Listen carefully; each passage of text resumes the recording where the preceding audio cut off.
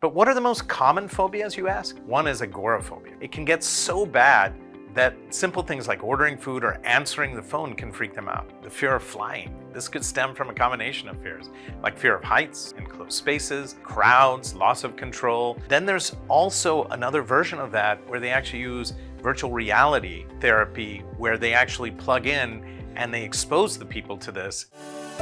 Hey guys, Dr. Nene here. I practice as a cardiothoracic, vascular, and general surgeon, and I'm now a health tech innovator who wants to improve lifespans and lifestyles. So stay healthy, stay curious, and keep watching. Hey guys, welcome back. Today I wanted to talk about something which is very near and dear to me because a lot of my friends suffer from it, and many of us are fascinated by it, but it doesn't help to just be fascinated. And so a friend of mine related to me the story of his wife who struggles to climb into an elevator because she's claustrophobic. Now imagine your daily life where you can't go into a tall skyscraper or building, but you are destined to go into stairs. 20, 30, 40 years ago, it wouldn't have mattered, but nowadays in cities, it does matter. And so we thought about how can we combat that? Today, we're talking about phobias. While they're fascinating for many of us and we can't understand it, it's very frightening for many people. What are they? They're intense and very irrational fears.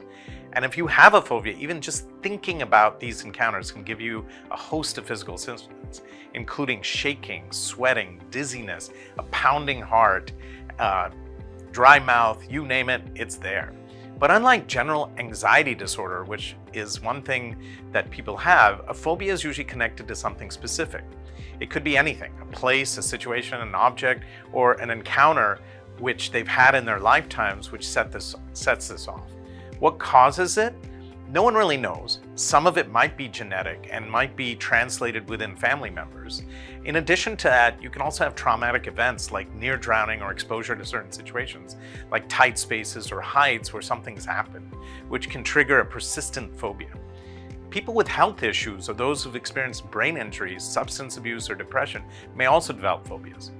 But what are the most common phobias, you ask? One is agoraphobia. It's the fear of wide open spaces and big crowds and being trapped outside the home. People in those situations yearn to stay at home and they don't go out. There's social phobia, also called social anxiety disorder, where people are super worried about social situations and end up isolating themselves. It can get so bad that simple things like ordering food or answering the phone can freak them out. There's glossophobia, which is known as performance anxiety. I think everyone's had that at one time or another, but it can be so bad that you can't get up on stage. Acrophobia, which is fear of heights, like the movie Vertigo, and the sensation and the fear is activated when you go to space. Claustrophobia is the fear of enclosed or tight spaces. Interestingly, some people have a fear of open spaces, but there's others who actually have claustrophobia, which is much more common. Aviophobia, the fear of flying. This could stem from a combination of fears, like fear of heights, enclosed spaces, crowds, loss of control, all coming together as one petrifying cocktail. And if you've ever seen it in practice, it's pretty amazing to watch. Dentophobia is the fear of a dentist or a dental procedure. I'm sure a lot of you have that, but for other reasons, because no one likes to go to the dentist. I'm sorry, guys. Hemophobia is the fear of blood or injury. Well, for a surgeon, that sort of thing can't happen.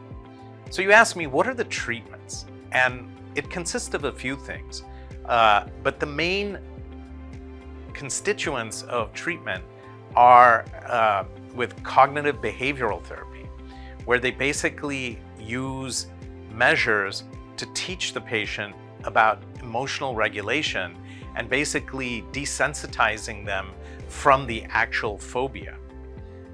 Then there's also another version of that where they actually use virtual reality therapy, where they actually plug in and they expose the people to this. The fear of flying. This could stem from a combination of fears, like fear of heights, enclosed spaces, crowds, loss of control. If someone has a problem which is causing them to have real issues, they can also take medications for anxiety and or for other types of things which cut the edge off. But that's not really the first line. I would say cognitive behavioral therapy is probably the first line. In summary, people tend to laugh off phobias when they don't really have to. The truth is, they can seriously impair people's lives. In anyone's case, if your phobia is getting in the way of everyday life, it's time to reach out for help. With the right support, you might come to learn that there's nothing to fear. And why should you live your life in fear every single day from things you can't control? So don't forget to share this with everyone, because you're helping everyone in the community. And like, subscribe, and share if you like what we've said. Look forward to seeing you in the next episode.